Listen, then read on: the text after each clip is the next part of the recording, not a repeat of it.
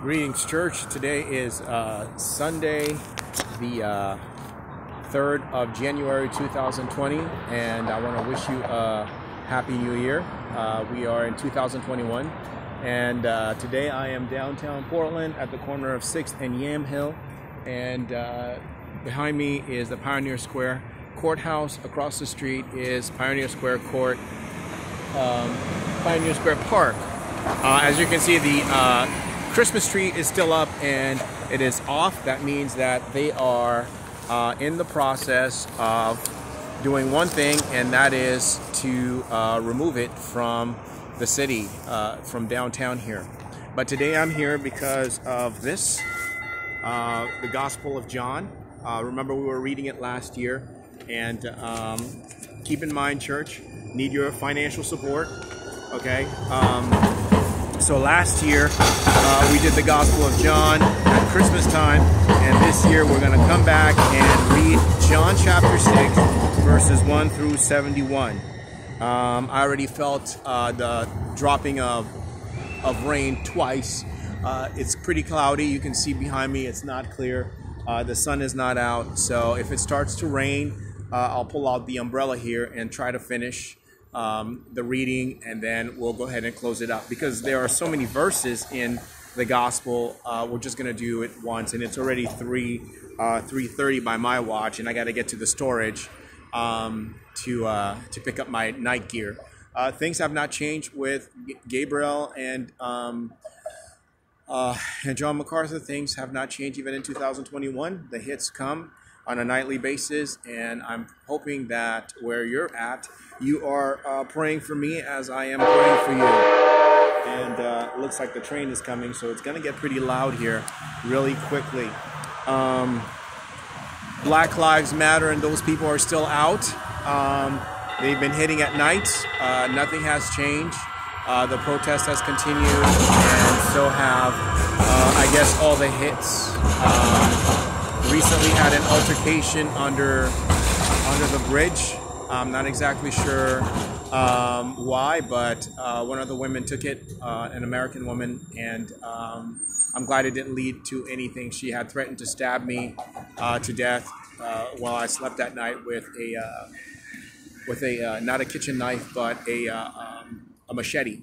I'm not exactly sure who she was. I suspect that she was representing somebody from either Grace Community Church or the Queen's House. I'm not sure who, but it was pretty bad. I went to the police and filed reports. I had to call non-emergency, actually called 911 3 times, and then finally I called non-emergency and then went and filed a report with Officer Ivarson.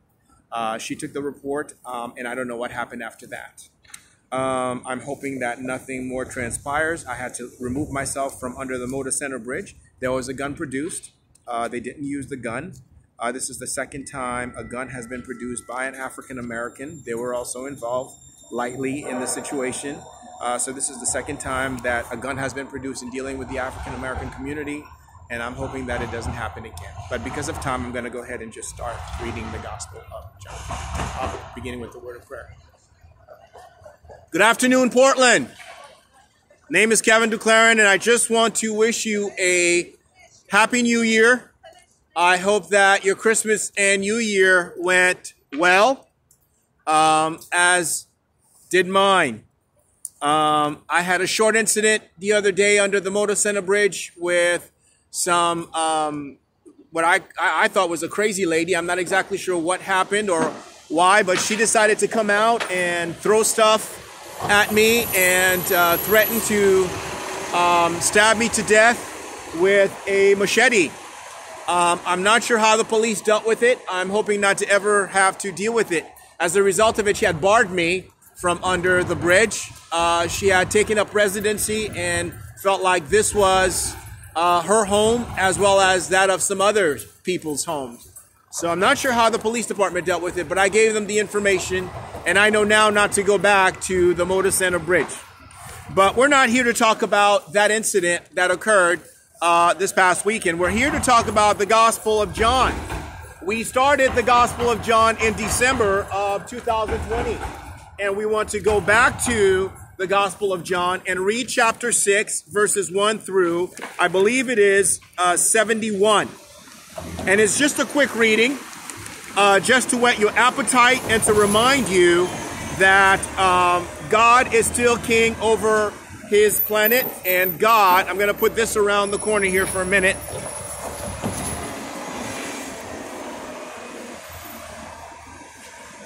And God does not want you to forget who he is in the midst of COVID, protests, tribulation, funerals, sickness, disease, and whatever else.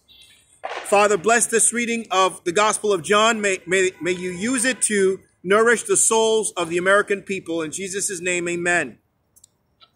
John begins with verse 1 of chapter 6.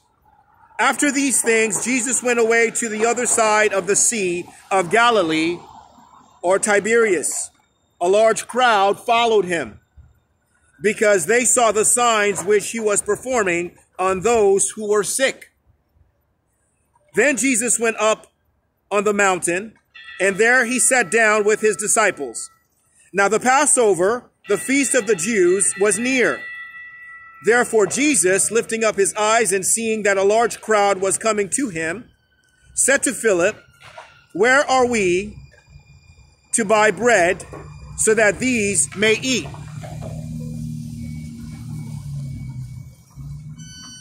This he was saying to test him, for he himself knew what he was intending to do. Philip answered him, 200 denarii worth of bread is not sufficient for them, for everyone to receive a little. One of his disciples, Andrew, Simon Peter's brother, said to him, "There is a lad here who has 5 barley loaves and 2 fish. But what are these for so many people?" Verse 10, Jesus said, "Have the people sit down."